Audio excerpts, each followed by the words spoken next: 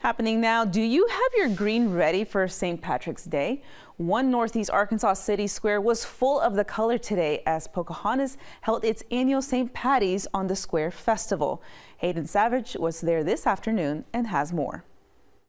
Yeah, hey Alejandra, even though St. Patrick's Day is just one day away, things are kicking off early here in the city of Pocahontas. Food vendors, among other things, have drawn a crowd here in Randolph County. We're out here today celebrating St. Patty's on the Square. It's an annual festival that we'll host.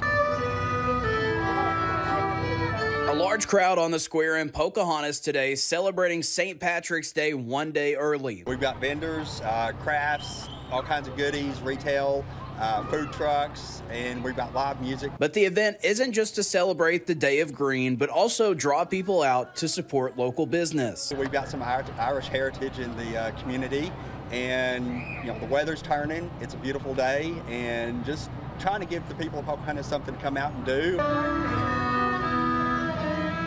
The festival has grown every year since its founding, and along with the growth in the festival itself, the crowds have also increased. We're expecting a good turnout. I'm estimating probably between 500 and 1,000 people. Festivals are not only good for food trucks, vendors, and other pop-up shops, but also businesses that are on the square year-round. We've been on the square for 8 years, and we're at every festival. They say the events like these can increase their foot traffic by sometimes hundreds if the conditions allow. It does increase our foot traffic, and we have lots of people. Weather, of course, if it's nice, we have more people. In Randolph County, Hayden Savage, K8 News.